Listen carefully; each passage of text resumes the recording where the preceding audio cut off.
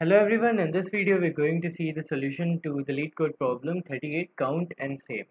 So the problem is easy but it's a little tricky to understand what the problem actually is. So it says we have a count and save sequence which is the sequence of integers with the first 5 terms as the following. So we have 1 and 11, 21, 1, 2, 1, 1 and this. And it says that 1 is read off as 1, 1, 11, 1, 1 is read off as 2, 1 or 2, 1. So how is this sequence being formed? And then we have to generate the nth term of the sequence. So how is this sequence being generated? So we have the the base sequence 1, and based on this all the rest of our sequence will be counted. So this is our base sequence. So the base sequence is 1. So we have 1, and based on this all the other elements in our sequence will be generated. So what is this 1? So 1 is basically 1 times 1. So that is 1, 1. So what we're doing is we're going at the element and we're writing the frequency of this element and the element itself. So we have 1 times 1, so 1, 1. Then here I have 1 2 times. So I have 2 times 1. Now in the previous sequence I have 1 times 2 and 1 times 1. So 1 times 2, 1 times 1. Now the next part is a little tricky. So in the previous sequence, element, I have 1 times 1. So we're looking at only in a continuous stretch how many frequency of the elements are at a stretch. So here we have 1, but continuously we only have 1 1. So we'll say 1 1. Then how many 2's do we have continuously here? So we only have 1 2. So 1 2. Then here how many 1's do we have continuously? We have 2. So 2 1. And this is our fifth term, and so on it will be. So what we're doing is we're looking at the previous element in our sequence, and the element we find the frequency of it continuously while it is being repeated, and when it stops being repeated we print the count and we print the element. So that is how we're going to solve this. So let's get to the code. So initially let's have a string, say val, and initially it will be 1 because 1 is needed. Now we want to generate the nth sequence, so we'll go from 0 to n minus 1 I plus plus. Now what we'll do is we'll find the first character of the our string char at 0. So this will be our first character, and then we'll find how many times it is being repeated continuously. When it stops getting repeated, we'll add it to our string. So let's have a string builder. String builder is nothing but you can think of it as a string, and we can append some characters to it. So string builder, and let's call it s is equal to new string builder. Okay, so now we have a variable, say count. We'll have a variable count. So int count is equal to 1. Why 1? Because our C is occurring at least once. So that's why count is 1.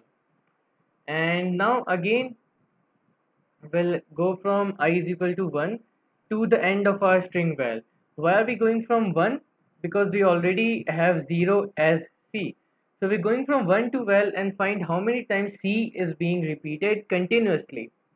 So val dot length and j plus plus. Let's take it as j because we've already taken variable I. So we'll take this as j. So j from 1 to the last. So now if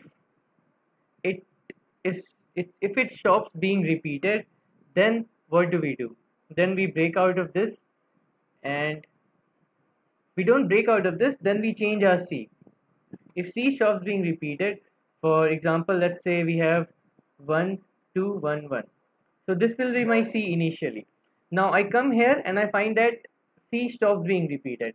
So I print C C's count and then I print C. So that is what I'll be doing. If it stops being repeated, char at if C is not equal to val dot char at j, meaning that it's no longer being repeated, so I just append its count. How many times did I encountered it, and then I append it the number itself, which was C, and then count is equal to 0, because then we'll have another C and we'll find how many times that C is there at a stretch. Val dot char at j. So this will be my next C, this will be my next number, and I find out how many times is this number being repeated. So this is when it stops being repeated. If it is continuously being repeated, then simply increase the count and the number will stay as it is.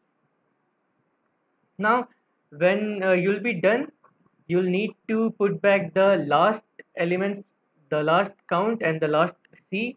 So I'll do that. S dot append whatever will be the last number, so that's count and that number, S dot append C. And now val will be this. So val is equal to S dot to string, and val will be our answer. So in the end, return val. So I'll show with an example. So how it is happening is that you have 1. So suppose you start with 1. So C is now 1. So it is no longer being repeated here because 1 is the length. So we come here directly and we append the count, which was 1, and then we append C. So now next we have val as 1 1, and every time after appending we make val as that. So now we have val as 1 1. Now C becomes this one, and it's repeated, so count plus plus. So we come here and then we break out of the loop because we're out of characters. So the count is 2 and C is 1. So S will append that to S and it will become 2 1, and so on, it keeps on going. So that is what's happening. So let's just try to run it.